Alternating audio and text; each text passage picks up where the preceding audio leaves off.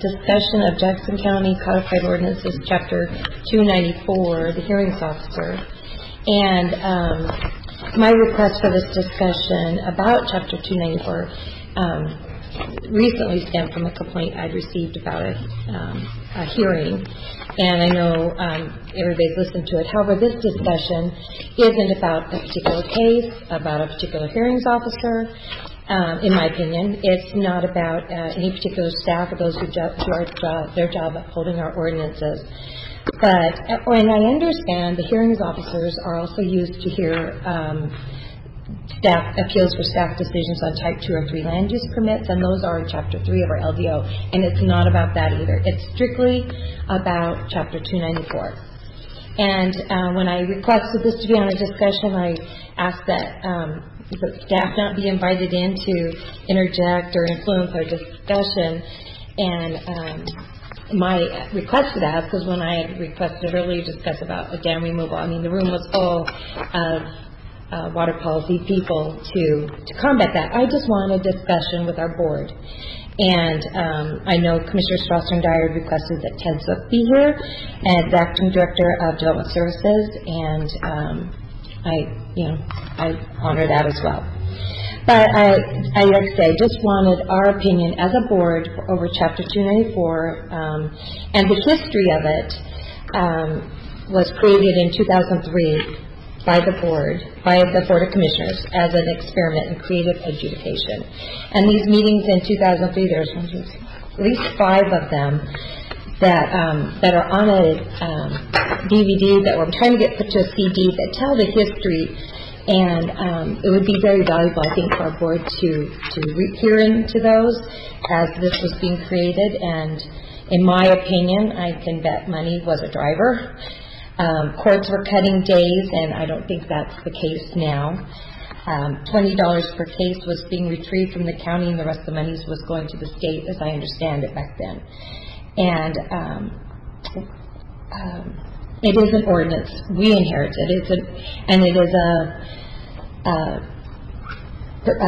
service that's given under, I guess, just our supervision, which isn't being our accountability, I guess. Daniel Jorgels told me that the commissioners are accountable entities for this Chapter 294 hearings officer position.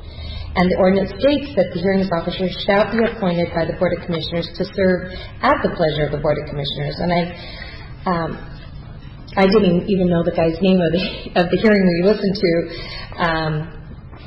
And that's a function we're accountable for. So I feel like I'm kind of left in the dark as to who's serving there and what our purpose is in this performance. I assume you guys got a copy of the audit report from 2016. There was an audit performed on this, on the hearings officers' performance and different measurements that were given. And the numbers that I'd like to look at first seem a little bit difficult to understand. And of course, I've asked for more information or clarity. But I'd like to say the fines paid, on page 14 of this report, the fines were paid for about a year and 8 months, and it gives an account of about $100,000 in collections over that time. And it says with an average collection of about 68%. So over that time, I was graded. That was with a D of 68%. Yet on page 13 of this report, there are substantially less fines collected for between the years of 13 and 15 of about $50,000, which and I'm not sure if we're measuring apples to apples, and Danny was checking on this, if what was collected, reported on 14 is back fees, but what's reported on page 13 was current fees. It should have included what was collected altogether, I guess, in my opinion, but that would be $50,000 that was collected in the month of January of 2016. So just to clarify this, I sent you all a very detailed explanation of why that occurred. In writing, if you have an email. I don't know if Commissioner Roberts didn't see it or not. I didn't see it. But I did send it to you. And essentially what happened was we migrated software programs from the old system to Acela. It migrated all of the past in one chunk because that's how migrated the data. And I don't know if you, Commissioner Strauss or Dyer, remember reading this, and maybe you had the email that I sent. Yeah, I have it here. And I also remember seeing a lot about the Acela issues. The Acela issues were in audit as well, yeah. Right, so that amount represented multiple years of collections migrated at one time, which I did explain that. Yeah, you thought that was probably the case. Right, and it was, and I did verify that with both audit and IT. And I sent you all a succinct But do you know how many years of back collection? It said in the email. I didn't bring the email because I didn't. I thought I already answered the question. But, okay. I can. It still seems confusing, I guess, to me. So here's the email that I sent to the three of you, and you all are listed on the email. Oh, I believe you. I got it here. The second table, which was the payment of fines by size, June 2014 through June 2016, is misleading, because it includes fines collected prior to June 2014, which is what I told you about. Right. Cases dated back to 2001 were migrated to development services when it changed from type mark to Acela in June of 2014. So that represented cases going all the way from 2001 to 2014, moving into collections for those. These cases were included in the Table 2 analysis. Audit should have made it clear to the reader. So audit, excuse me? I do remember reading that, yeah. Okay, so, and coincidentally, a large amount, 48,000, you said 50, but it was 48,000, collected between June 2015 2016. This period was included in the second table, but not the first. The first table had the years of 2011 and 12 through 2014 and 15. So, audit didn't provide you every detail of every number. They provided you a summary of information, which is what they do in an audit. But I did go back and check the detailed information, and that's why the difference occurred. Yep, and that table from 2013 to 15 is actually $50,050. Well, this is the one that was collected between 2015 and 16, not 2013. But that was included in the second table, but not the first table. When I looked at that table and saw that, I figured it had to be back. There's no other way. So only $100,000 So, yeah. in 13 years. So how, well, that was migrated in data. Oh, okay. I don't know what data was captured or not back in, I wasn't even here. Okay. So I can't tell you, I can tell you that was the data that was migrated. I can't tell you really that that's what was collected about. Okay. You're talking about a software system that, is almost 20 years old. Right. And that's why I think it's pertinent to talk about this. This was before any of us were here, that this was created, this information's being analyzed and collected. But just even in the information, that they gave on page 13, 52 cases in 14-15 went before the hearings officer. 35% had been collected so far, or 35 cases. So let me just offer a little explanation about collections. Yes. People don't typically come in and write a check for how much ever they're fined. They come in and try to get put on a payment plan. I did explain this to Commissioner Roberts, but not to the other two of you. It's not unlike property taxes. When I do the budget for property taxes, I put budget for collection of prior year property taxes. A lot of people don't pay all their taxes in the first year because it's not till 3 years that they're delinquent. And we put people on variable payment plans depending on the amount of fines that they're assessed and their ability to pay. So, and it's an individualized payment plan, so it's not everyone gets the same payment plan. It's based on a set of factors. So some people could take 10 years to pay a fine if that's what their capability is to pay. So the fact that we would only collect a certain percentage in a year doesn't necessarily represent that it's uncollectible, although it may be uncollectible, but it also represents the fact that not everyone's capable of paying the fine immediately, and we try to work with people to make sure that, whatever their circumstances are, that they can pay over time. That's why we have prior year collections. One of the reasons why we have prior year collections. We also have prior year collections because we place liens, and so when people sell property or do something, we get a chunk of money. And so there's multiple ways that can represent the fact that we may have only collected a certain percentage in a year. Danny is correct. That is one of the ongoing issues, is that just because a hearings officer or even a court, for example, were to issue a fine doesn't necessarily mean that someone's going to come through and actually pay the fine. And currently, Development Services has a collections contract when people are not paying to pursue collecting the money pursuant to those fines. And so that just because there's an order for a fine doesn't mean that there's a collection. I don't have to think too. Just the very basic goal here. If somebody is on a payment plan and they're actively paying the fine to whatever level they can afford, they're probably also in compliance. They probably also have. Not necessarily. I would say that is probably, there's probably some correlation, but not a one-to-one. Okay. So just because someone's paying a fine doesn't necessarily mean they've come into compliance. That has come up more since the marijuana issues. Some marijuana violators have called it the cost of doing business. Right. No, I get that. And so that's not necessarily the case. Okay. So, and I know we've talked about the money issue. It's been brought to our board. They wanted to double it, to 20,000, just because of the marijuana. Okay, you said they wanted to double it. The board instructed staff to bring some options to the board for consideration. I don't want to... I'm sorry, it was represented to bring trustful for discussion, that option of doubling that maximum fine to 20,000. I mean, we had the discussion on it. And so we've talked about the money issues. We don't have control over them. We don't know who's in compliance, who's out of compliance, and we don't need that control either. But Joel isn't in charge of this, of the hearings officer proceedings. Danny isn't. Ted Swift isn't. It's us. And I have an issue with continuing with Chapter 294, that fiduciary responsibility of the county and to the county taxpayer.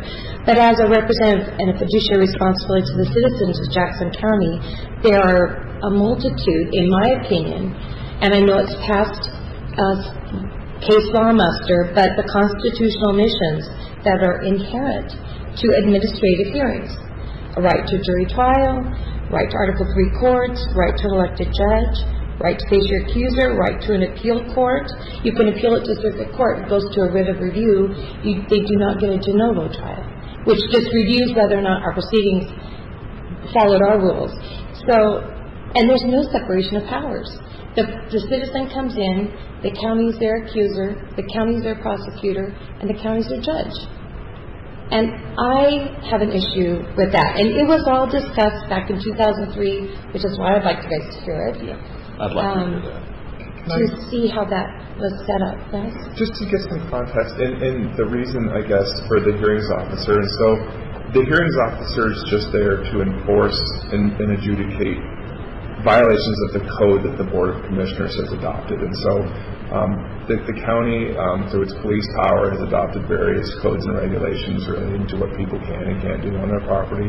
Right. How many chickens they can have in White City, I think, is one of the first things I heard about when I moved here. And so, in general, it's the board who's adopting those violations, and there are some counties that don't use the hearings officer, and every violation is heard in a public hearing before the board. And so I think we had 150-some hearings, and so in theory, if we got rid of the hearings officer position, we could bring all violations to the board, at which point that would be a board's decision to then, if the board made a violation decision, then someone could appeal it through a writ of review process to the circuit court. That could be an additional way. You hear about other counties, I think there was an issue out in Klamath County a month or two ago about an animal control violation, and that went before the Klamath County Board, and they made a determination on whether or not someone was a dangerous dog. And so in reviewing this back in 2003, the Board of Commissioners decided that they wanted to delegate the obligation to hear violations of the county code to the hearings officer. And so it's really a delegation of the board's authority to adjudicate violations of its code to the hearings officer. So the hearings officer is sort of empowered by the board to make those decisions. Getting rid of the hearings officer would either bring it back to the board, or likely, we could enforce it through circuit court proceedings, which is a little different than an Article 3 court, because the Article 3 court is more of a federal court, and so federal courts wouldn't have jurisdiction over this.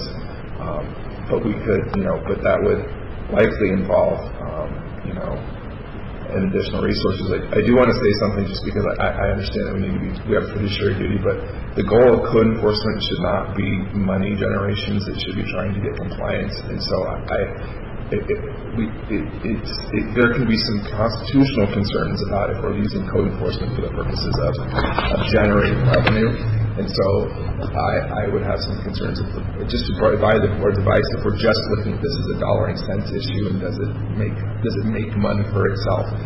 That's where some of the recent Midwestern cities have gotten into a lot of trouble with the federal government, is that they were using code enforcement traffic tickets as a means of funding those programs and other parts of the government. I think we made it very clear during those discussions that the policy decision of increasing the fines was never to increase revenue. It was only to increase voluntary compliance. No, because voluntary compliance was not being accomplished with some of the new activity we have going on here with the existing fines. Like you mentioned, they looked upon those as the cost of doing business. So it wasn't necessarily to increase revenues. It was I never said that. No, I'm just saying that was always the policy consideration, not to increase revenues, but to increase voluntary compliance, which was diminishing because we had a little different type of activity than we're used to that we needed to react to, because there's a lot of conflicts that were being... And so, Joel, about going to the hearings officer in 2003, what did they do before that? Do you know? It's difficult to say. It looks like some of them went to circuit court. I have been unable to find out who prosecuted those, and so I do not know who prosecuted them, whether it was the DA or someone from a county counsel's office. Because it would be in circuit court, it would have to be a licensed attorney, and so there would need to be either county resources through the DA's office or my office to prosecute those 150 citations. Again, I've tried to find this over the years. What was the level of citations before that? I mean, 150 citations is 3 a week. That's a body. Well, and there's actually been looking forward until we decide we want to move forward. I think there's a lot of different options that can be looked at versus a hearings officer. But can I also just make a few statements? And Joel, weigh in here, but prior boards, when they were accused of violating the U.S. Constitution by failing to provide the right to a jury trial, where it essentially says, at common law, the right to a jury trial regarding all criminal and civil matters shall remain inviolate. That was quoted multiple times to our board. The part that wasn't interpreted was at common law. I don't know if people know what that means, but the courts have ruled at what that means. That means basically at the time the Constitution was written, all laws that existed at the time, and they have ruled that. And Joel, correct me if I'm wrong, but this is what Counsel previously reported to our board, and I want you to know this, that it includes any law that's similar to those laws that existed, but land use laws did not exist at the time. Also, you said essentially that we're not following the Constitution and affording people their rights. That's my opinion. Mm-hmm. Yeah, okay. So I just want to make sure the board knows this has been tested in court multiple times. I said that as well as our ordinance.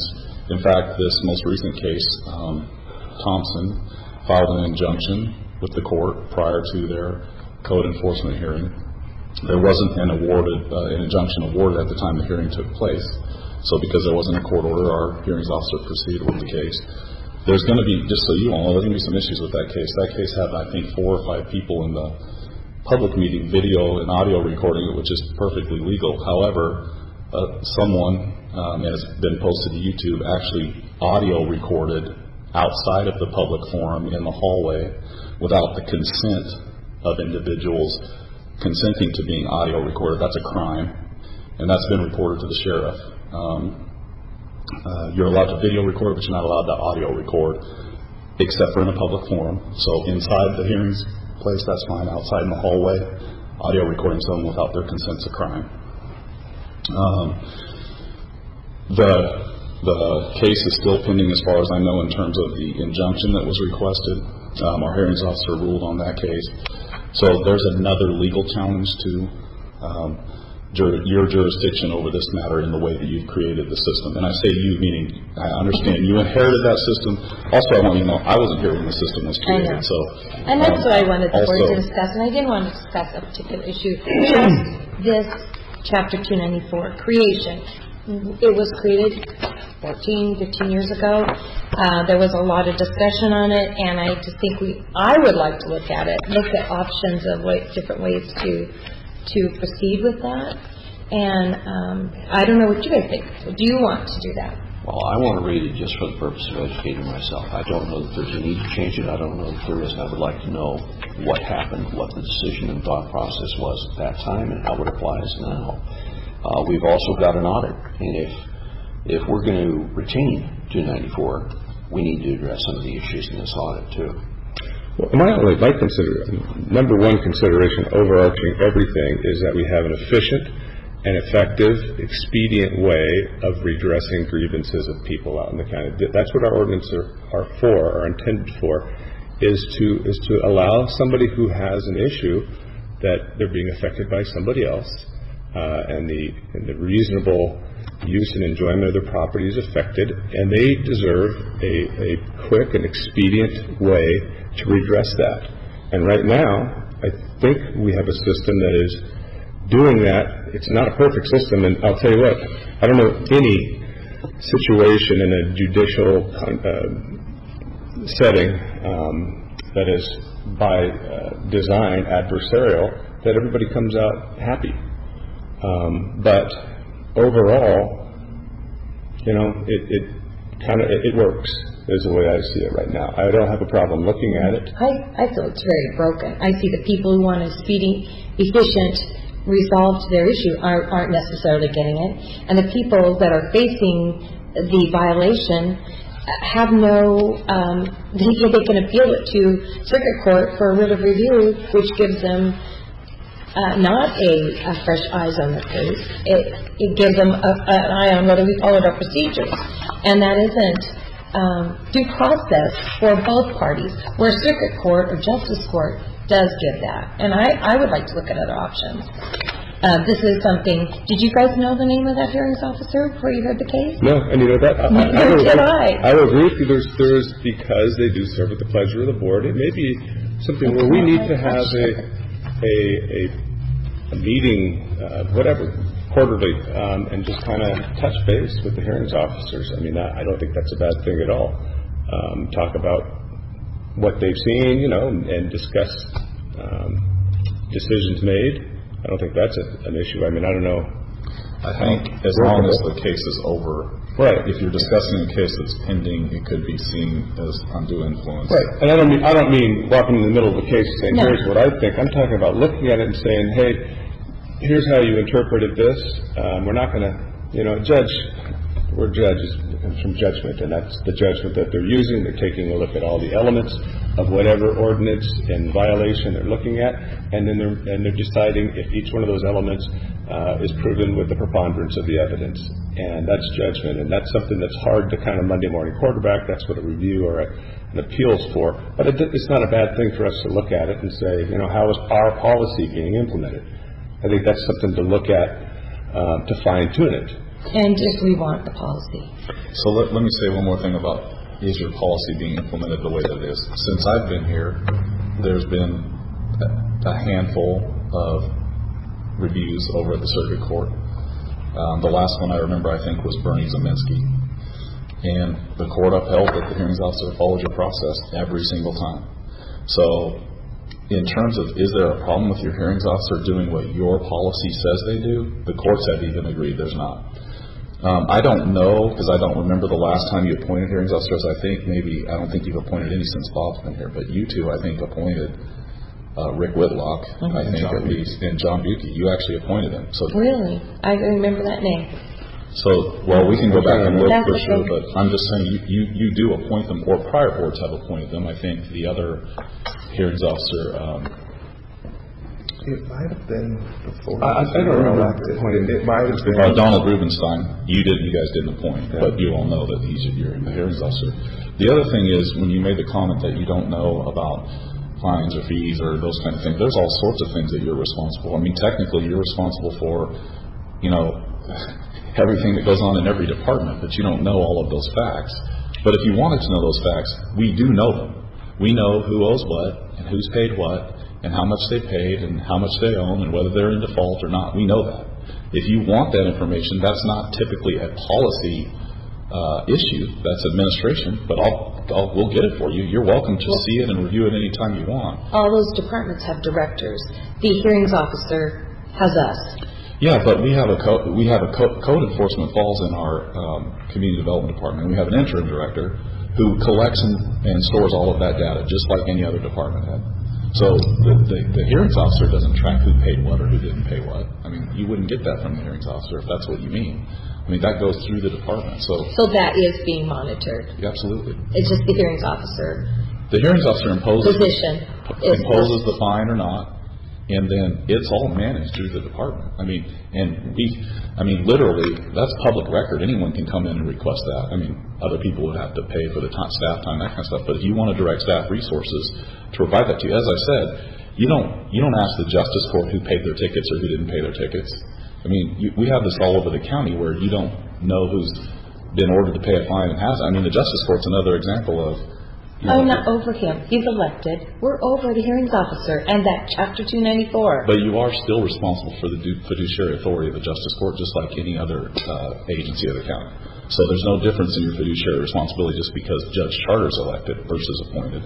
You're still responsible for the fiduciary issues in that That's office. true. But I just look at Chapter 294 as being a little special, accountable to nobody else but the board, and that's why I wanted the board's input on it.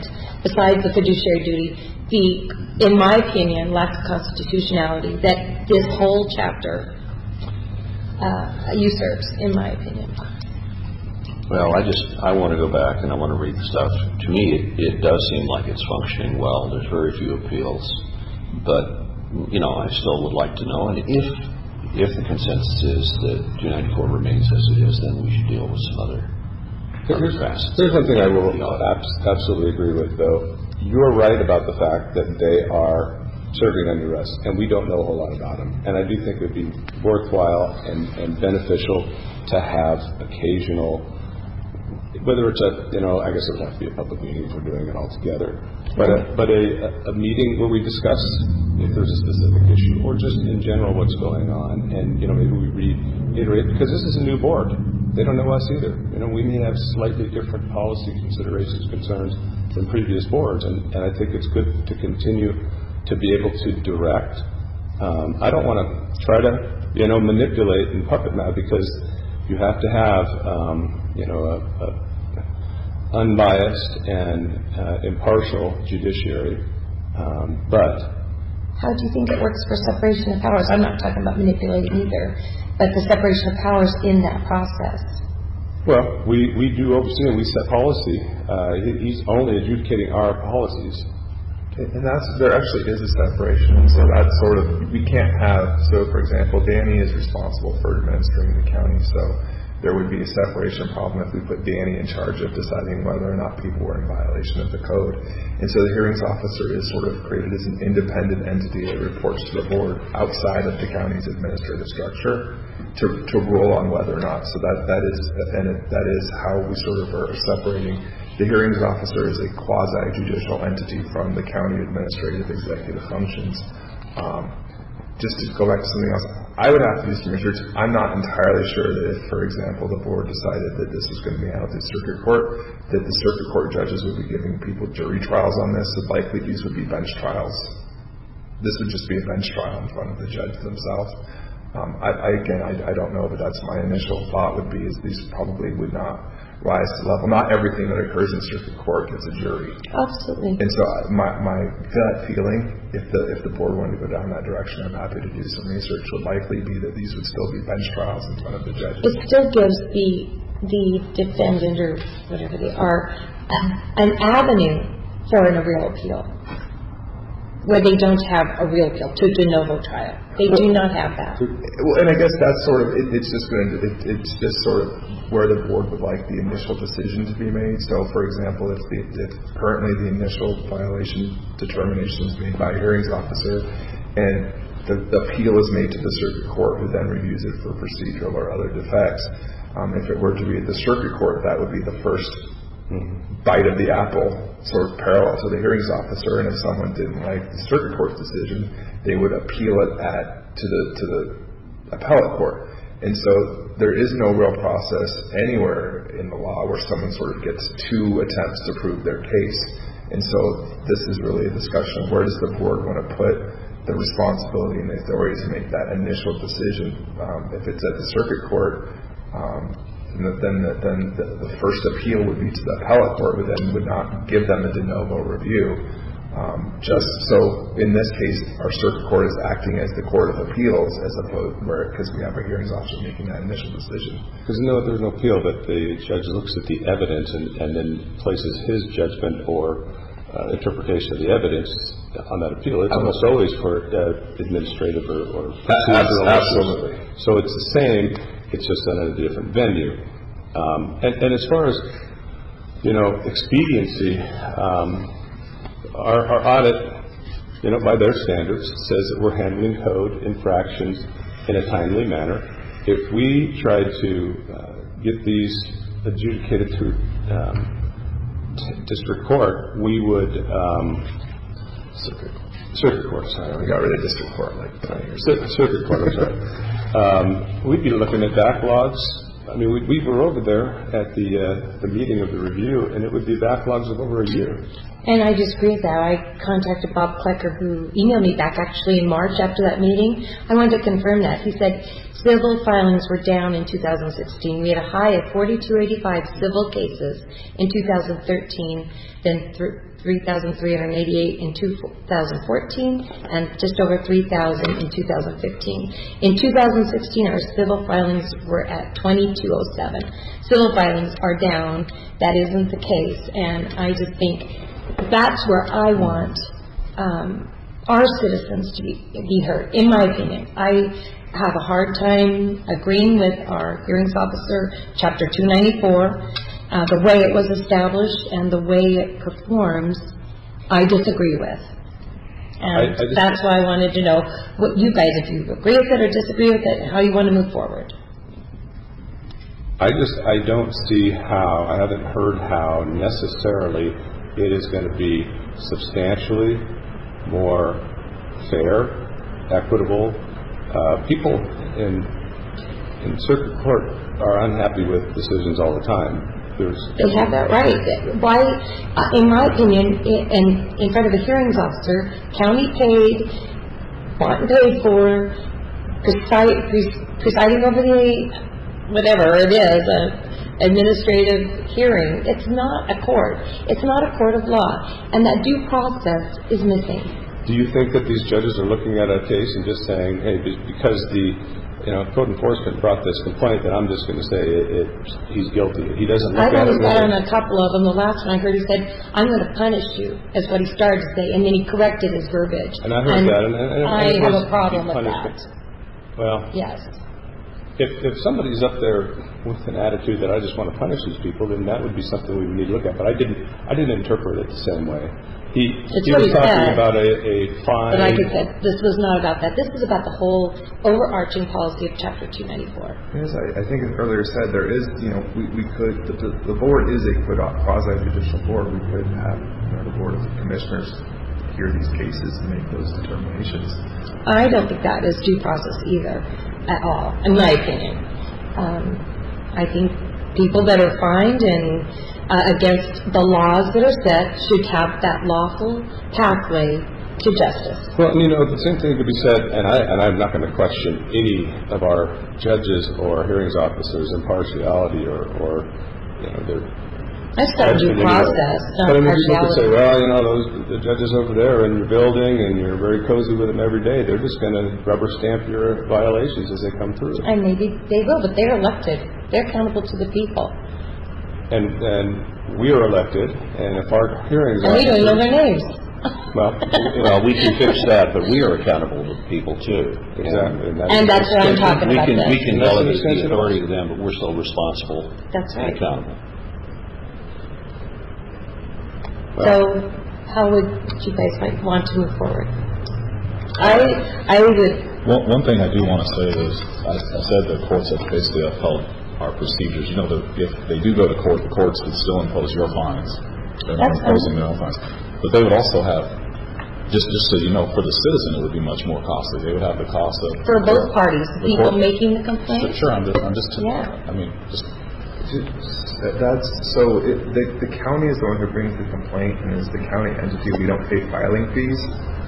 But my guess is that if it was in circuit court, the defendant would need to pay a filing fee. This is a civil matter, which is $400 now, just to make an appearance in the court.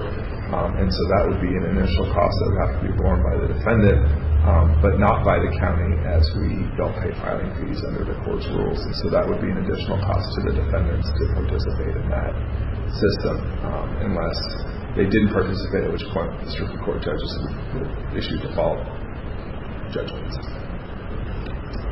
There's probably a whole lot of stuff if you want us to look into. We will. I mean, I don't have any ownership over the way you're doing it now. It doesn't matter to me.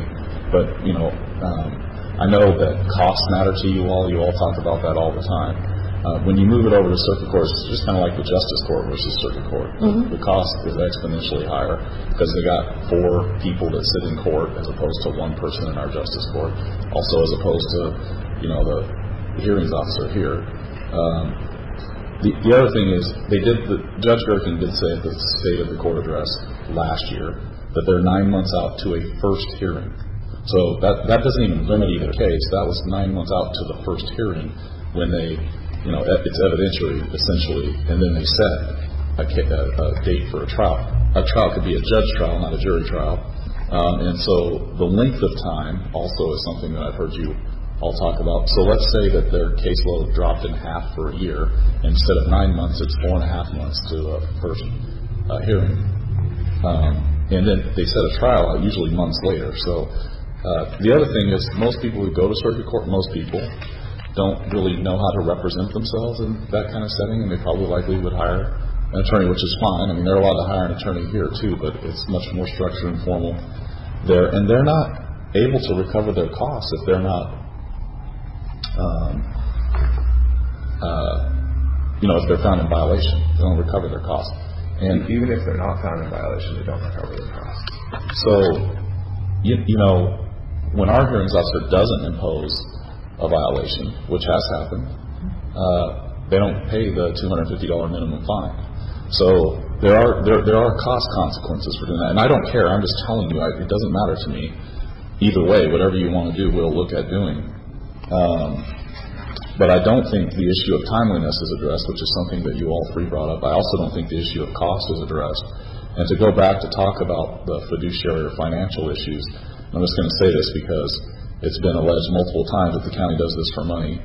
The biggest majority of the cost of code enforcement is borne by the solid waste fund. I think it's over 80%. The fines in the code enforcement budget last time reported in the budget process represented 6% of revenues. So it's not a moneymaker for the county. It costs the county money to have code enforcement and to have hearings officers. It costs the county money. The cost of the hearing, if the person is found in violation, and this is contained in the audit, is borne in the minimum fine. So the cost of conducting the hearing on average is $250. The minimum fine is $250. So when there is a violation where the people whoever it is found to have been in violation and the minimum fine is imposed, the cost is of just the hearing is covered. But that also doesn't cover the cost of code enforcement at all. The actual citation, the notice of violation, the citation, the multiple trips out to properties to view, the dealing with the complaint, the dealing with the person who's alleged to have violated. And so I want to say that because you talked initially about the fact that there was a financial motive to do it this way, and if that was the case, if there was, there may have been. I didn't say that. I said an audit. We talked about that money was a driver, but the audit report said that the county only got $20 of the money, and in 2003. I don't know what they get now, and that is substantially less than even the minimal, average of $10,000, $15,000 that was above the hearings officer cost in the audit.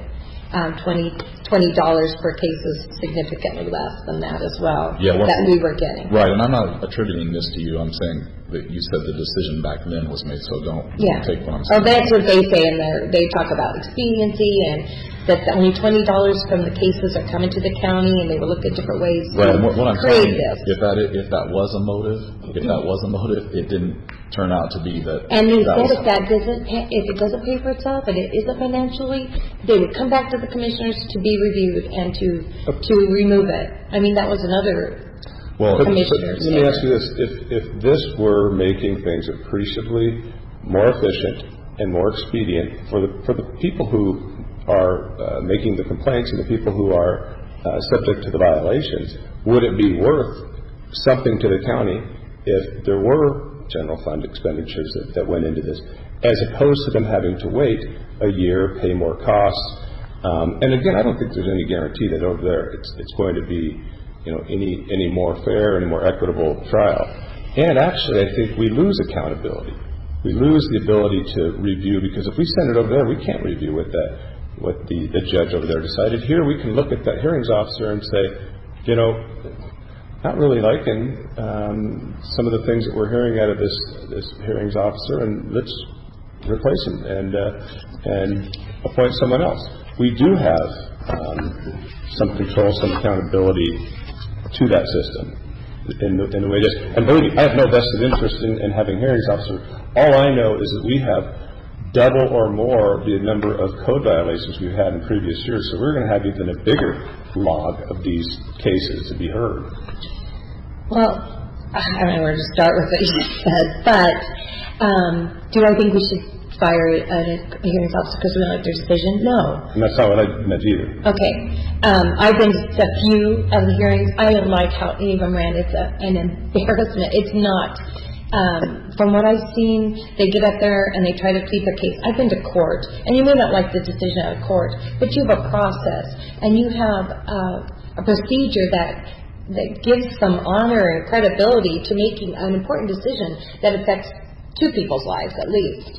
And to make it faster and more expedient, I think to forego our Constitution, no. Well, I'm not ever suggesting foregoing the Constitution. I don't think that's what it does, but I also think it does to the people that have been affected by it. But the people that are affected by some sort of a violation that's occurring next to them, and they're dealing with this for several years while this is being adjudicated, and they're continuing to have to deal with the problem when it can be dealt with quicker, I think is, that's an infringement on their right. I was seeing just like in the marijuana that it's been quicker, or in many of the solid waste issues, it hasn't been quicker. But we don't know. It's gone on forever. It hasn't been quicker due to some of our own policies and how we've dealt with it in the Board of Commissioners. That's why I prefaced this with, if we keep 294, we've got to look at that audit recommendations in there, because there are things that we're doing that have caused some of these delays. I think it's a process that's cause these delays where a court could find closure to them faster, at this point, in my opinion. I'm sorry, I didn't mean to. I did provide you all the hearing data, and I know that you're focused on 294 and code enforcement, but I don't know how the same logic wouldn't apply to any code that you enforce. I mean, why would someone in animal control not have the right to go before a judge and argue their case about their animal? Absolutely. Why would someone who's cited for a public health violation not have the right to go before a judge? These are all your rules. They're all your policies. You adopt these ordinances and you adopt the process. So, when you add all of those together, I mean, the Board of Commissioners could hear them. As we said before, you'd just become a hearing body, and that's all you would do all day long. But, I could certainly see the court being overwhelmed when you consider all of the things that really, under the logic that you're explaining, I don't know how you would parcel out this from every other imposition of code violations. And honestly, the sheriff's deputies issue code violations too. I mean, they don't always cite people into court, and sometimes they'll call, someone's holding an event and they don't have proper approvals for solid waste. They'll call Health and Human Services, and Public Health will go out there and cite them. And why doesn't that person have the right to go over and stand before a judge? I guess that's not in Chapter 294, but I guess if the logic is what you're saying, there's a whole lot of stuff that probably you all should address. I don't know why you would just choose to address this. I choose to address just this for now. It's a step in the right direction in my view, and I think citizens ought to have a process when they are the ones that are being cited and they feel wronged, or they should have it's justice court or circuit court or some body other than the accusing body hear their case with nothing but a writ of review as a possible outcome. Well, everybody has the right to procedural due process, and our hearings officer process does meet those standards, or they wouldn't be constitutional. They don't have a right to due process. They can't have a jury. They can't have an elected judge. That's not part of due process.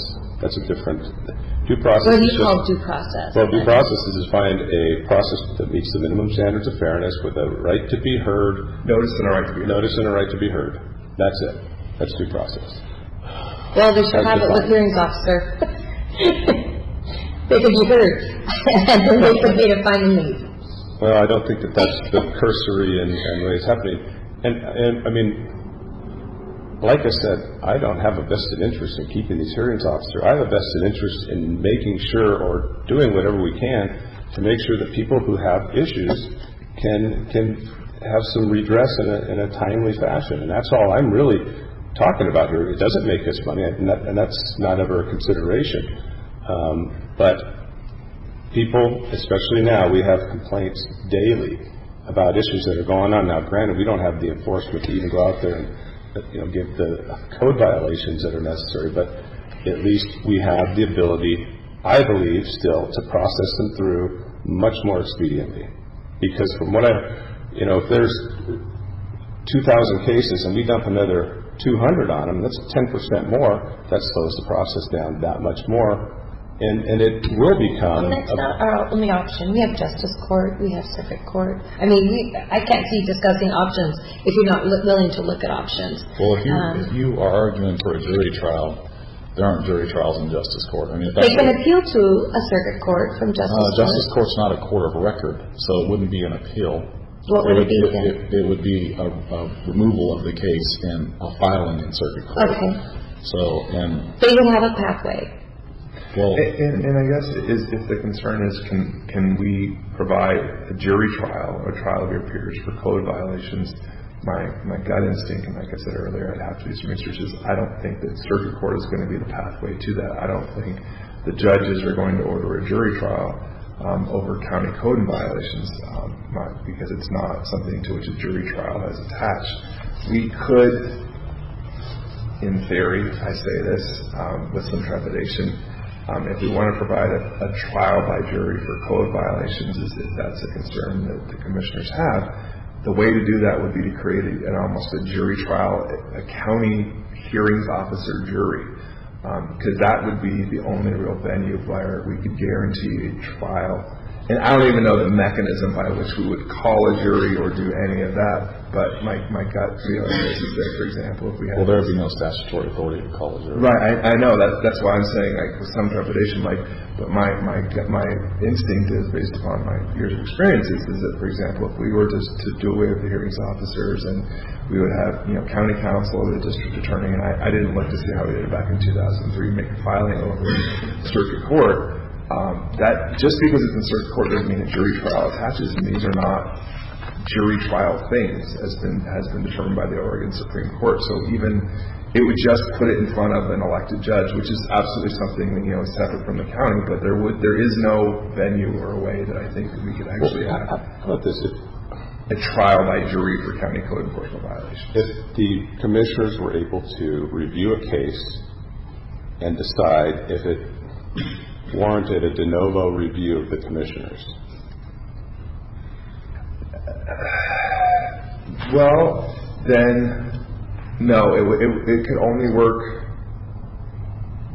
I'm just trying. So essentially, if the commissioners, so currently the hearings officer is the final decision of the county, it would have to it would be similar, but I would have to do some research to land use in the sense that it could be appealed to the planning commission's a better example. Planning commission makes recommendations. I mean, but I don't think the commissioners could pick and choose which ones they wanted to hear. Yeah. I think anyone who wanted to appeal it could bring it to the commissioners. And what would happen is everyone who lost would appeal it.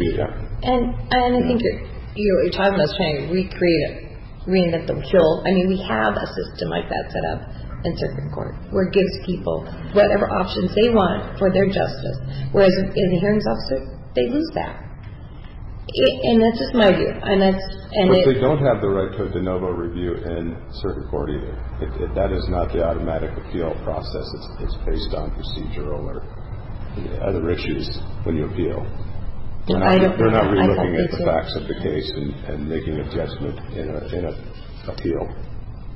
Right, so if an appeal from the circuit court goes to the Court of Appeals. The Court of Appeals does not look at the facts. They're not a trier of facts. They're just a determiner of process and law. So it's just a question of who does the board want to make that initial violation decision? Is it going to be a county board appointed hearings officer, or is it going to be a circuit court judge? But there's really only one opportunity for a defendant to contest the facts of their case. There is no de novo reviews. There's just the initial determination, and I guess that's the question for the board. And I don't. It can be done. You see one county. Is that the Oregon? I mean, we can come up with whatever the board wants to do. That's really what my goal is if the board makes a decision, I try to find a way to legally put it together and make it work and make it, so we can defend what we want to do. I mean, if the board wants to send it to circuit court, we can figure out a way. If the board wants to hear it themselves, the hearings officer's process, the administrative law process has already been upheld as a constitutional process for administrative violations. I mean, it's really whatever the board wants to do. But just some of your concerns, I don't think that, for example, I don't think we can get, there's no way to get a jury to hear these. We can't tell the circuit court that they have to call a jury. I would hate to have to try to explain that to some of the judges over there. I don't think that's our call. I think that is what the case goes to the circuit court instead of being heard by the hearings officer. No, that's absolutely. And then it's just a matter of having, we have an obligation as a local government to enforce our code. The board has decided to adopt the code. We can't adopt a code and then not enforce it. That's been firmly held by courts over the years, and so we have a code. It's just a matter of how the board wants to enforce it, how the board wants to allocate the resources to do that. I do believe, correct me if I'm wrong, Joel, but the benefit of getting compliance by going to circuit court is when the circuit court orders someone to do something and they don't, they can be actually held in contempt, and it could become a criminal issue for them. Our hearings officer doesn't have the authority to do that. So when you have non-compliance and people refuse to clean something and a judge orders them to do it, it'd be civil contempt, but it would still be a contempt. I think they have a lot more teeth for enforcement than what we're seeing, and the citizen has more avenues to make their case, in my view. But having more tools for enforcement means they have to adhere to more rigid standards, and they're not allowed. In my opinion, part of code enforcement is, the most important is compliance. And when the typical case where you have 50 cars on somebody's property and they're taking one a month off, it takes a while. Now, the circuit court, would a judgment in circuit court taking that in consideration? And I don't think so. So that makes it less effective and a lot more draconian it's not as user friendly. I do also think, Joel, correct me if I'm wrong too, but if someone's ordered to appear even in a civil case and don't, the judge can issue an arrest warrant for them. So that I would have to look into. I don't know if you have TO on civil. I know on a civil slander case, people having warrants issued when a judge ordered them to appear and they didn't. So, but it's a possibility at least, and it's something that Joel could look at. We don't issue arrest warrants for people in our hearings. So I guess I want to hear your recommendation, or what you'd like to do is get rid of the hearings officer and move it all to circuit court. Or justice court. I don't know what those options are and what they would look like. I would have to look to see if justice court would have jurisdiction to do that. Well, they could appoint, they could essentially use 294 and appoint the justice court as the hearings officer. But if we got rid of the hearings officer process, whether or not justice court in and of itself is an entity would have the authority, I'd have to do some research. Or circuit court. What I would like to do is to, because I think you're absolutely right. We have very little knowledge. We don't know the hearings officer. I'd like to at least more closely I won't say monitor, but see what's going on. So, maybe we should have the recordings sent to us on a regular basis, listen to them, and have regular meetings with the hearings officers. And then at that point, we can at least make a better, more educated decision on something like this. I see, just by from the outside looking in, it seems to be working okay. It's not a perfect system, and I know some people come out of there upset, but I guarantee people come out of there upset too. And it may not be as fast as people want, but I believe it's faster than what would happen over there. But we could take a more intelligent look at it if we have more information. I'm not in favor of getting rid of the system. It seems to be working. I'm willing to look at what happened and understand the mindset of why they did what they did when they first formulated this, because we're casting blind right now. I don't know that information. You haven't been able to get it. So I'm more than happy to look at that and spend the time trying to understand more of that. But the things that have been pointed out about the cost, the timing, all of this, and the responsibility to our constituency about code enforcement, if we're going to have codes, I don't think we throw the baby out with the bathwater. I think there are some potentials here to improve it. I would like to know who the hearing officers are. I want to read that material. And then, if we have these concerns, we can address them again. I think that's reasonable. Continue to look at it more closely. I think it's in 294. I'm sorry if I'm wrong, but I think in 294 it says, if you appoint a chief hearings officer, then that chief hearings officer is responsible for the administration of the program, and if you don't, that I'm responsible for that. That is 294-030, and what it says is, if we have a hearings officer panel, if one is established, may be established within the CO's office, the panel shall be managed by a chief hearings officer if one is established. So you could actually, currently we have a hearings officers panel, but no chief hearings officer. You could appoint a chief hearings officer who would then be responsible for conducting the administration. That's, assigning which hearings officer gets which case, that level of duties. Currently, we don't have a quote-unquote chief hearings officer. We just have a panel of equal hearings officers, for lack of a better word. And so the administration is done through these designee, which is development services. Well, and just to be honest, I have absolutely no involvement in the administration. The reason why I'm bringing this up is, at one point there was a question about whether or not that included appointing hearings officers, because the chief hearings officer under that code, I think, has the authority to assign hearings officers. And I don't know if that's interpreted as assign to court or assign the designation of being a hearings officer. And I came back to the board and said, I won't do it. I won't do it. I'll bring everything to the board and you decide. So the board's always been the one who has, regardless of the ambiguity in your ordinance, who has appointed hearings officers. I've never done it. I don't want to do it. I don't want anything to do with it. I don't want anything to do with it either. And, let me just finish my thought real quick, because there's another option here for you. Not meeting your option, but in the discussion that I'm hearing is, when we need a hearings officer, we advertise for hearings officers, and we have minimum qualifications for a hearings officer. They get reviewed by community development, essentially, and recommendations get made to you. But technically, you could do interviews of people that you're going to appoint to the hearings officer. If you wanted more I'm just telling you, if you wanted more closeness to the process of who they are and knowing them, you can do that after the fact, but you can also do it before the fact, and that's all within your authority, within the ordinance the way it exists. I'm just pointing out some things to you if you are going to try to manage it more closely and be more involved, because technically I'm not. I don't manage it either. I manage it only to the extent that there's staff that set up hearings, and that's basically it. The ordinance basically directs that of me. And so if there's specific things that you all want, like you talked about who owes what fines and how much we've collected, we have all of that in our system. We did migrate software systems, and as I said, this existed before I ever got here, so I didn't set any of it up. I also inherited all of that. But I think we have pretty good management tools for getting you data for things that you might want to know, besides the meeting with the hearings officer. One of the things that's hard, and it says this in your audit, is that the board could provide more direction, and that's a bit ambiguous, because it was referencing how you want us to enforce it. The truth is, this in your own policy, you ask us not to be hard in enforcement.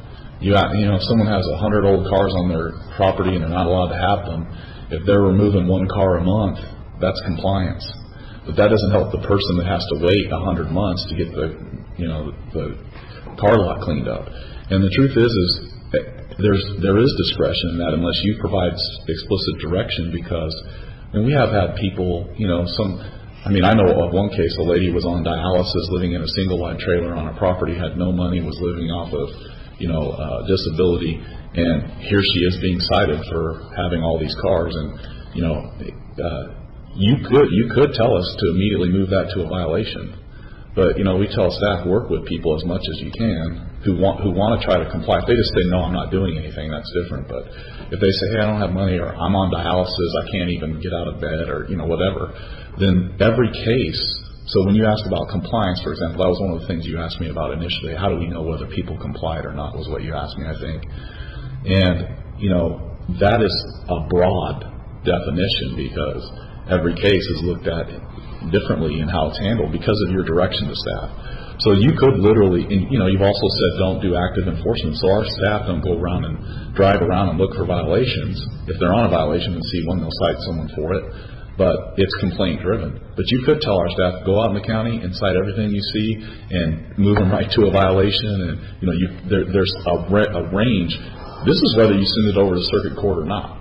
Okay, so this is, I'm not even talking about the hearings officer, I'm talking about code enforcement in general. Mm-hmm. And that's what the recommendation was like, hey, you've been a bit ambiguous in providing direction in what you want, besides just kind of philosophically, don't be heavy-handed. And what happens is you get a call from the neighbor saying, I've been dealing with this for 5 years, and there's still cars out here that haven't been moved, for example. And then you start asking us, why isn't this case being, worked on? I mean, basically that's what happens. And usually it's Bob because he's the liaison, and we send them back and we say, hey, we gave them a notice of violation this date, we cited them, we're working with them, but they're only removing 1 car a month. But that's compliance for you all.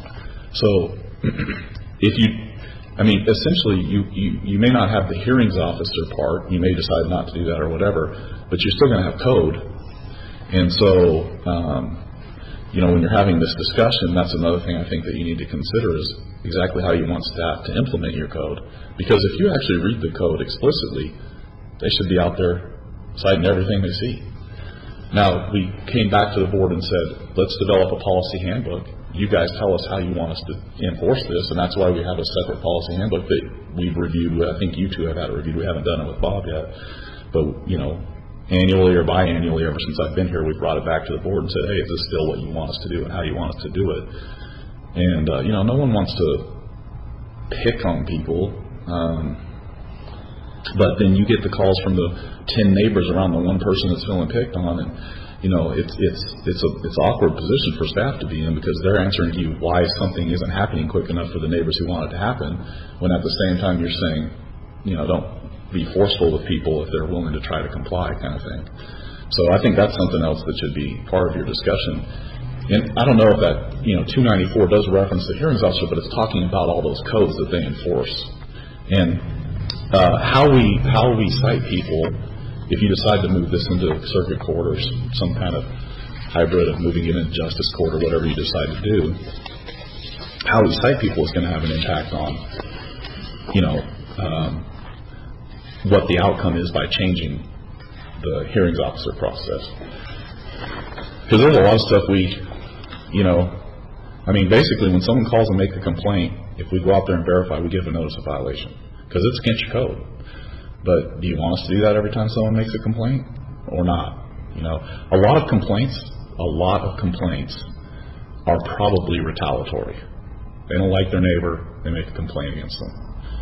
Their neighbor doesn't like them, they make a complaint. And there are those ones where people just can't stand,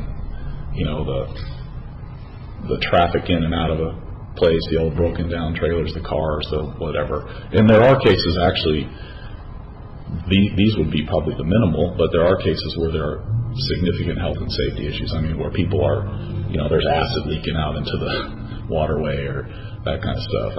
So there are those where I would guess you would say, be right on a health and safety issue. We're not going to wait a year while something's leaking acid into the. And we have priorities. Bear Creek, and we do in your policy handbook. They're listed by priorities in health and safety. Well, I actually think they're the first priority. So anything that can be described as a health and safety issue, you've essentially directed to be more forceful, or at least make that the priority in enforcement, maybe not more forceful. Well, so what I would like to see then is, I would like to put together, I will work on what I'd like to see, and bring our plans back and discuss them, how I would like code enforcement to cite people and how that would be merged into circuit court, and that's going to take some investigation on my part. And I don't know if you guys are just happy doing the way we are. I'm not happy with it. But I'm not unhappy with it, but I think there are probably some things that we could do that would improve it. And you know, like you, I didn't know who Yuki was until I watched that tape. And of course, you know, I realize I'm fairly new. So Whitlock I had actually met. So well, and I right now, like I said, I see it working. Again, it's imperfect. It's working, but if I can, through more information, be shown that there's a better way to do it, and that it meets all those criteria that we talked about, then I would certainly be willing to entertain that. But I don't know that the ones we've discussed, unless I get a lot more information that points that direction, that those are going to accomplish those goals. But I'd be willing to look at it. Just like anything, give me information that dictates a change of opinion, I'll absolutely do that. I heard Commissioner Roberts say she's going to do this individually, but is there anything the board wants us to prepare staff for information for you? I mean, I don't know if you actually got the 2003 minutes or you just were informed that's what happens, but we could at least go back and see that. I've seen the video. Yeah. Yeah, we could go back and pull the minutes. I'll get a copy of the video. So the deliberation was a Wednesday meeting, or was it? Yeah, it was a televised meeting, and there's like 5 in a row. It's from February to March, or to May. Well, my guess is it's creating a chapter in our yes, ordinance. so the public hearing. It has to be a public hearing. I don't think it may have occurred at a regular board meeting, but it was a public hearing. It was ultimately until a deliberation item, and it was adopted. Well, that'd be interesting to talk to one or two of those. One or two can't talk. Yeah. Well, I'm open to looking at alternative ways. I know staff can give us a recommendation how we go from a citing to circuit court. Would you want to, and I guess this is, so there's probably going to be different costs. Would you want to see, when you say you want staff to look to the county? Yeah. Mm-hmm. What the cost and to the individual defendants, sort of what would it look like? Mm-hmm. Well, their cost is going to depend on whether they get an attorney. But I mean, just the basic. Well, but I mean, so for example, there's no cost for a defendant to appear in front of the hearings officer. I will check with the courts, but I am almost positive that there would be a $400 filing fee. I thought it was $250 for a hearing. No, for us, that's if there's a fine imposed. So we impose a minimum of $250 fine, but if you go down to the hearings officer and you're found, there's no violation found, which happens, there's no fine, no cost for the defendant. Appearing in circuit court costs $400. So even if you're found not guilty, because this is a civil action, you pay $400 to be able to stand in front of a judge. Let me also say something, because this is kind of important. Typically, by the time it gets to a hearings officer, there's not a lot of cases where it's not a violation. And the reason why is because we spent months and months and months usually trying to get people to comply before we go. We don't just cite people into a hearing out of nowhere. Now, there's some people who will say, well, you don't have jurisdiction and I'm not doing anything. Well, you don't have a choice then. I mean, there's nothing we can do. But there are people who say, well, I'm trying to handle this, or I'm doing, and so we take months and months. So typically those people, and also the people who say you don't have jurisdiction, which I said before, this has already been tested in court, so people can make that argument, and maybe anyone can go back over to circuit court and make a new argument or get a different judge and get a different ruling. But so far, that's not been the case. And those people are typically found in violation. They just say you don't have jurisdiction, and therefore I'm not. Well, and that's maybe it would be an interesting process. So if someone says, you don't have jurisdiction, I'm not participating, then there is then it moves to the county's procedures for default hearing because the defendant's not showing up. And so you can't, say I'm not going to participate and then want to participate. And so If you refuse to sort of enter a plea or to engage in the discussion, then it moves to the county's default proceedings. And it's interesting in comparing cases to cases. I know of another case that I knew someone came to watch the case, and the bank attorney or whatever didn't bother showing up. They just rescheduled. It wasn't default. I mean, there's a real lack of consistency in how the rules are being applied. I mean, we can talk about cases upon cases, but that wasn't my intent. And Ted may be a better person to answer this, or it may not even be Ted, but in my experience, if someone doesn't show up at all, they almost always reschedule, whether or not an attorney or not. But if someone shows up and says, I'm not participating, that's a difference. So it's just best not to come. Well, you just get a reschedule. I believe they reschedule once, but I would have to check. Yeah. Anyway, I would love it to go to circuit court. Is my preference, for sure. Well, I guess I just want to be clear. Is there anything we're being asked to do? The only thing I've heard is that you get a copy of 294. Okay. Well, you have Of 294.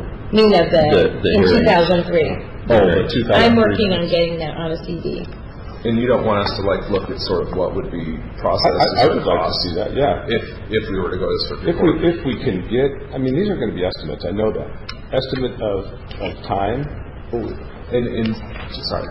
Yes, and cost. And so, for example, right now Commissioner Roberts has said she would like to change the process to have hearings cited to circuit court. So is that really the only one that you want? Like, I haven't heard, I don't want to develop a myriad of possible things that you come up with.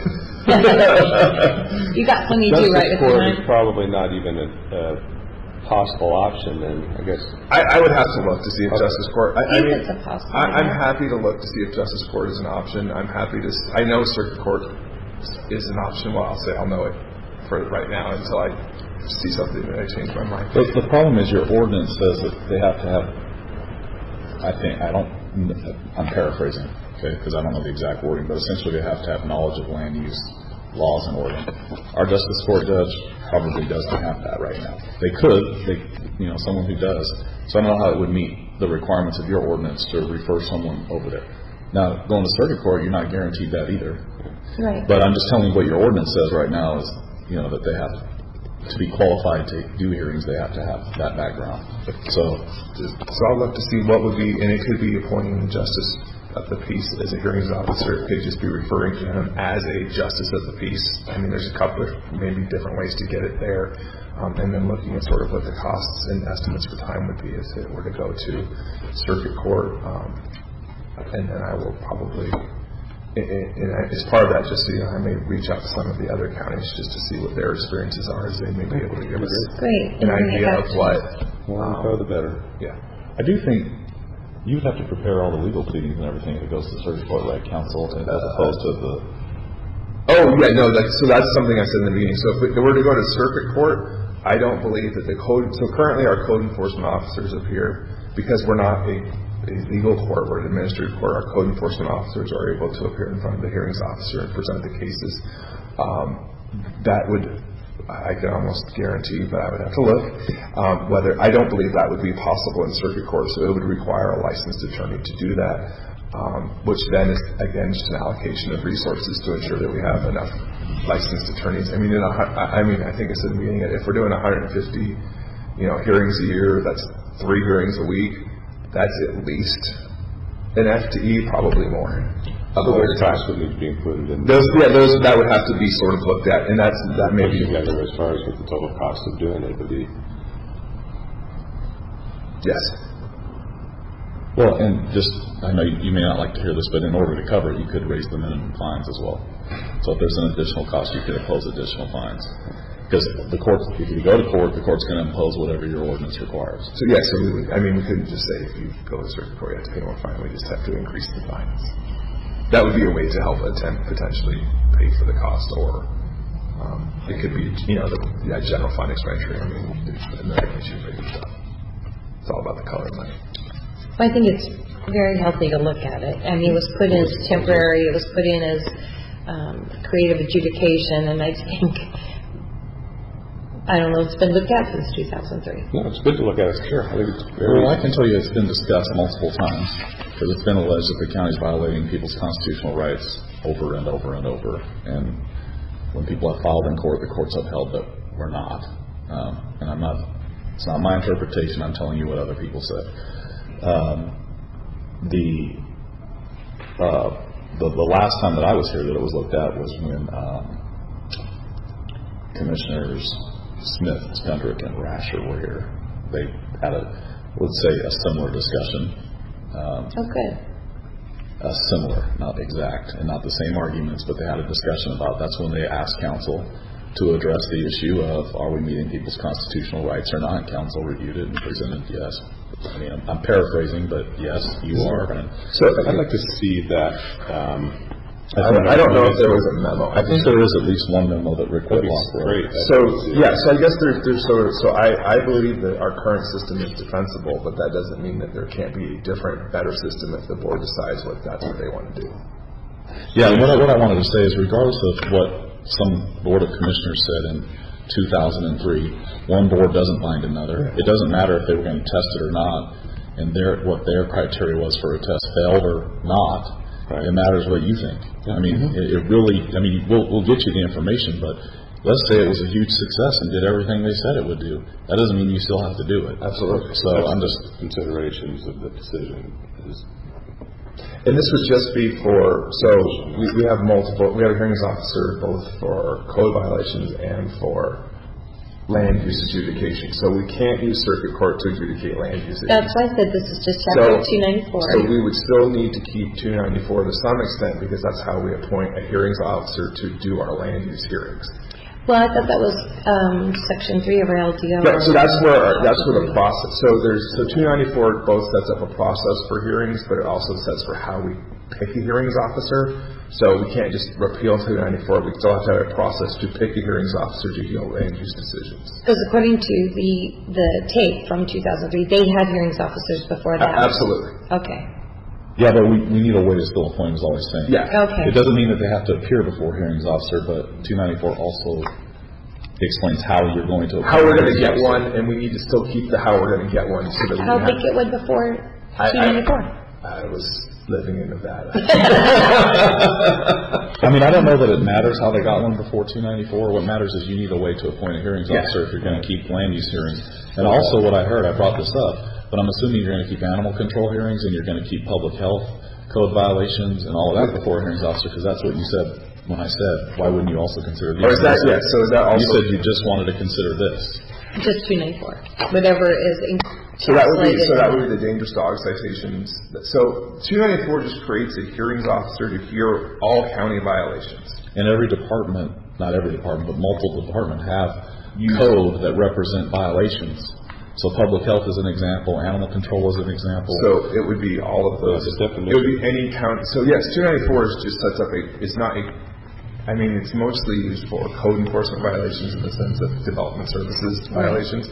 But all 294 does is create an administrative process that any department in the county who has to administer a code can follow. So as Danny was saying, animal control has its animal control statutes in 1062, I'm guessing.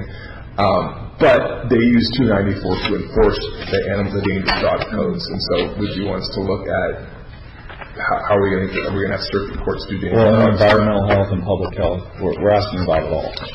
How many of those cases go to a hearings officer? I'm curious. I guess if someone wanted to take... I gave you those numbers in the email that I sent you. I don't know off the top of my head. Currently, animal control has been... Had none. Right. Animal control had 0. And this year so far. This year. In animal control may be one of those circumstances that there is no way to have circuit court enforce it because we're a dog control district, and so it may be if we don't have a hearings officer delegated from the board has to hear those dog.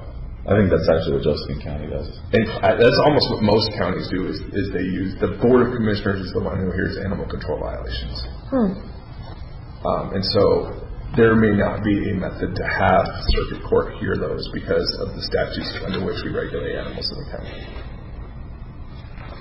Okay. Well, we need to know We need to know that in order to develop. So do you want us to look at if we're going to get rid of the hearings officers for your violations, do you want us to look at what would be the cost and expense of doing animal control via the board, or would have to go? Or do you just want, right now, you just want to sort of focus on this code enforcement, like the development services code stuff? Yes, Okay. that's what I'd like. Well, yeah, but I mean, the philosophy is the same in either one of those if you're talking about their opportunity to constitutionality, all the things you're talking about. But as far as expediency, and I mean, I would prefer to keep it at the code violations. And maybe that's just a place to start and have a discussion with some information provided back to the board. I think it takes some in-depth look to change a whole system, and I think because it's been in for 14 years, you know, it's spread out, and I think we have to look at reining it in, and I'm glad to look at it. It's great to look at it. Do you know in criminal cases, there's the court fines assessment that has all sorts of assessments just because you go to court, not to do anything else. Is that the same on the civil side? Or No, it's just the filing fee. There's not a civil victims witness assessment or victims assessment. It might all be bundled up in the filing fee, but I know that the filing fee is the only thing that a person who appears in a civil case has to pay. So I don't know how it breaks down. Yeah, it's like 400 or 400. We should probably find out. Yeah. So we'll discuss it again when you have the information I got. And if I get We'll get you I'll get you the minutes. If you're getting the Sure. CDs, that's fine. I'll have staff pull the minutes from those meetings. Right. And then So you want the dates? Yeah, that's fine. I'll get them to you. There it is on mine. A few papers there. I do.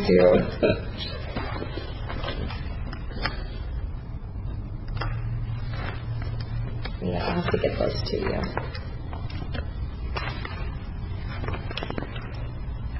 If not, I'm sure we can find them. It's in 2003, right?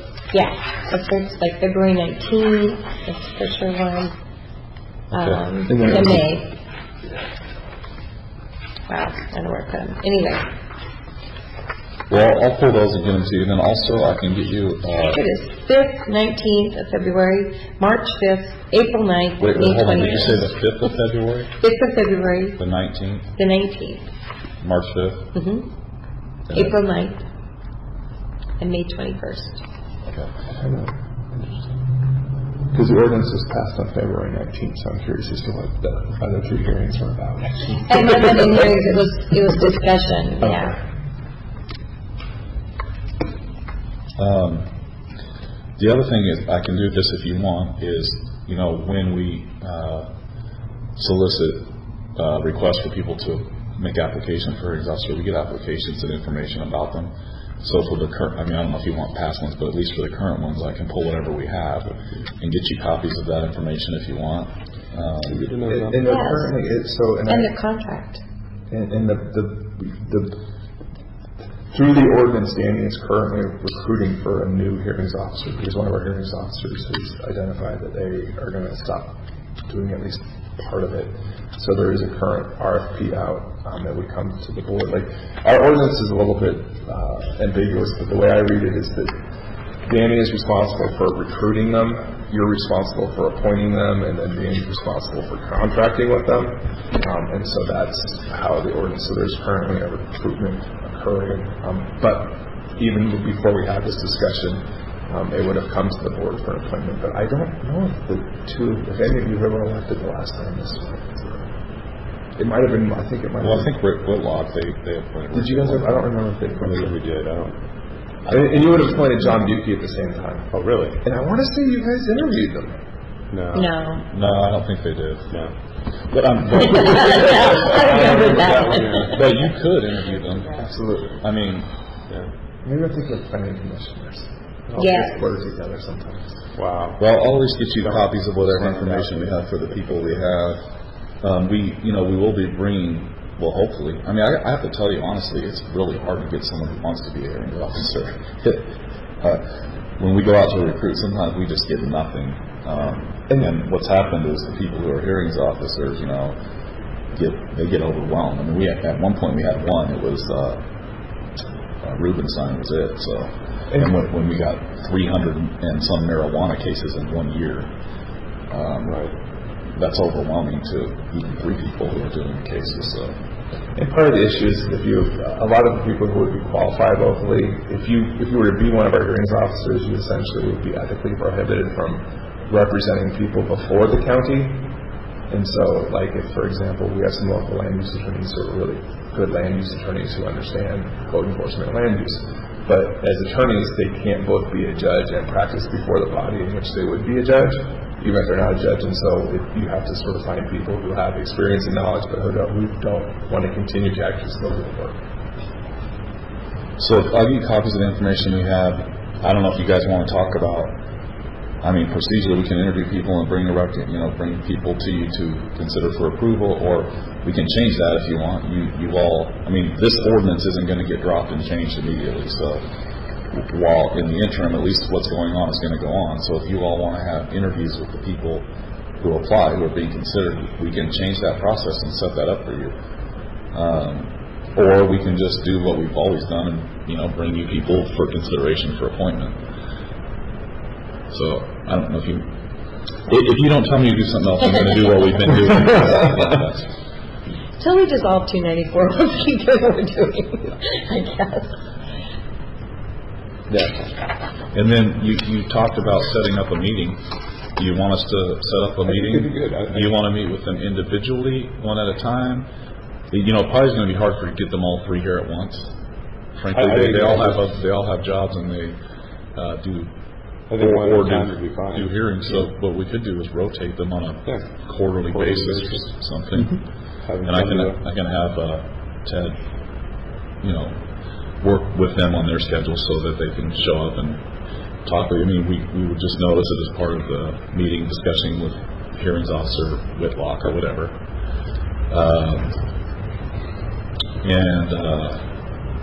I'm trying to think from everything else you said what else you may want us to do. So do you want us to set those up? I think, until something else happens, I would think that would be beneficial to at least, face-to-face with them, and if there's issues to talk about, great. If not, it's just a little, hey, how you doing? The other thing that we could do if you want, I can get you all the financial data depending on what you want. I don't want to put staff to work gathering, hundreds of pages of financial information that you really wouldn't use, but if there's certain things you want to know, we can put that together. And also, I don't believe, anyone could probably check the docket for what's the room scheduled for hearings, but we could also provide the board notice of what hearings are, what days. Usually Thursdays during our meetings. They're Tuesday, Thursdays. But when our meetings didn't happen, I could go. Right, but what I'm telling you is I don't know that you get that information. No, we don't. So is that something you would like us to do? Yes. That doesn't hurt to have that notice. Very. And the financial stuff, I would just think even in a future audit, especially looking over the marijuana stuff, if we'd want the audit numbers, Well, we're doing, you all approved the audit plan, so I'm assuming we're doing a full-fledged audit on all the impacts of marijuana to the county in this audit year. Right. Including? It'll include this, it'll include, for example, our surveyor's office has been out probably hundreds of times because these people just rip out the survey markers. And there's a significant cost every time we go out. I think it's $2,500 per survey marker that some marijuana grower dug out of the ground, trading their property or whatever. They're not supposed to do that, but they do it. And there's all these costs. So we're looking at all of those things, and it will include code, and it will also include revenues because, there are some revenues the county derives. When people make a land use application or want a Lux or when they're in violation and pay a fine, or all that the tax revenue, all that $20,000 in tax revenue that we were getting. But all of that will be contained in the audit. And I got to tell you that I don't know that audit will get done this year because it's a lot to look at, but we are doing it. If you wanted just a separate audit on this, which seems redundant to me if we're going to do it, but it's just going to be a while. I'm telling you, if you wanted something real soon, you would need to direct us to do something different. Just looking at it is good. And then looking at our options and process of circuit court. Yeah, so right now I will put together some I think would be a sample process with circuit court, what it would look like, and then some estimated costs, staff time, and what it would cost defendants, et cetera, to participate in that, and then how and whether using justice court would be an option. Thank you. And I also think we should look at timelines for civil cases in certain. That would be not just to the first hearing, but how long typically till a resolution. And it's going to be an estimate and an average. But my guess is that it'll be well over a year. I mean, and it's I can talk to the courts to see what their estimate is. But procedurally, so that you know, I mean, people just don't show up one day and have a hearing, right? I mean, you realize there'll be evidentiary. People could ask for depositions.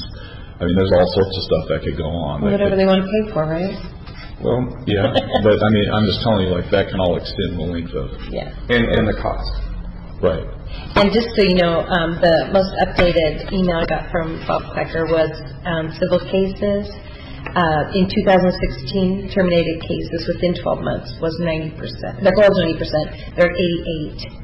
So. Well, and that, so just to give you some concept. That includes settlements. Yeah. So I think what's the current number? 95% of all civil cases that get filed end up getting settled before trial. How we currently do our process, we try to settle our code enforcement cases before we file, and so my strong thought would be is we're not going to see that sort of 95% reduction. We're probably going to have very, very few cases settled because for the most part, unless we change how we handle code enforcement processes, we don't file it if there's any opportunity to settle or to get compliance. And if we filed all of them, then we'd be talking about several. I don't think we'd have to file all of them if we are getting compliance. So the 150 that we talked about, that is the 150 that could not be resolved with compliance. And so my best guess would be all 150 of those will go to circuit court, and probably 140 to 145 of them will go to a trial. Okay. Because we're not going to get a 95% reduction in settlement or case closure because we've tried to do that before we even filed on the front end. I mean, what would happen, just like what happens in a hearings officer, if people comply, we would drop the case. And that happens some of the times when people get scheduled for a hearing, they go, oh, I better take care of this, and they go do whatever they need to do. And so they end up not having the hearing. Why is it 140 out of there? That would be good. Okay. You think just 10? I don't know. In circuit court, it might be more because it really will cost people more money. Thank you for the discussion. Anything else about 294? No. Okay. Next item is the citizen committee nominations. Laura. So you have in your packet the list sent over by the county clerk of the Board of Property Tax Appeals for your review. 5 new members from last year are interested in being reappointed, and Larry Stankerson recommended for appointment. He was off last year, but he has served prior. So that's one of the items for discussion today, and then also you have a public safety coordinating council.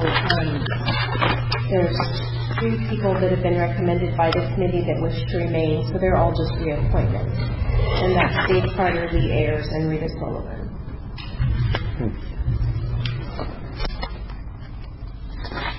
So Rita's was just like I don't know what the requirements are. Is that a Rita is a citizen member. Okay. I guess I would question hers. Is that well, I do think she was a citizen valuable member before because of her position is what I'm sure you're getting the same thing. That it was filled the position of just a citizen at large, but she filled that position because of her position with contract at the time. Well, no, not technically. I mean, technically you have representatives of alcohol and drug, and I think Asia. Right, Stoner was the member. Actually, I think you actually made Asia a citizen member too. It may have been Chris Mason, or I can't remember who was the A&D rep. I will say this was discussed at the PSCC Oversight Committee, and I don't know if Commissioner Strasser was there or not, but the issue was whether or not Rita had any administrative sanctions or criminal charges or anything brought against her, and there wasn't. The district attorney was the chair of the PSCC at the time that Beth was, at the time that they reviewed her application. They asked her if she wanted to be renewed, and she said she did want to be renewed, and there's been no penalties imposed against her. In other words, she's not been found to have done something, improper. The committee wants to appoint her. I guess that's to me. And there wasn't any other applications or recommendations? There's other people, but this isn't citizen member, and you guys have no limit. You have a minimum of citizen members, but no limit on the amount. You could have 20 or 30 or 40 citizen members if you want. Was there other applications for citizen members too then? Not that I have any information on. I just have the 3 reappointments recommended by the committee that wish to remain members. Who are the other 2? Dave Carter and Lee Ayers. Yeah, isn't Dave Carter a citizen member? I don't have any of that information. I actually think Lee Ayers is a citizen member too. So if there were others, it wouldn't impede anything. No, it's not like there's only a certain number of spots. There is a minimum number of citizen members. I can't remember if it's 6 or 5. It used to be 3. I think a prior board before I even got here extended it to 5 minimum. So that's all it says in the ordinance. But there's not a maximum. So if someone else wanted to be on there and be a citizen member, they could. Yeah, if that committee thinks she's valuable to the conversation, I say then that's fine with me. Well, that's what it kind of comes down to. It's their recommendation. Okay. And the other 2, I don't have an issue with those either. Okay, and both are the same recommendations approved? Yeah. Yes. Thank you. Thank you. One of those stuff I've seen since I've been here, where I knew every single person on it. Then you'll have to say the names. A lot of realtors, a lot of real estate people on there. Well, lender, realtor, family realtor, retired. Right. Anything for executive session today? Anything, Danny, for executive? Okay, then our meeting is adjourned.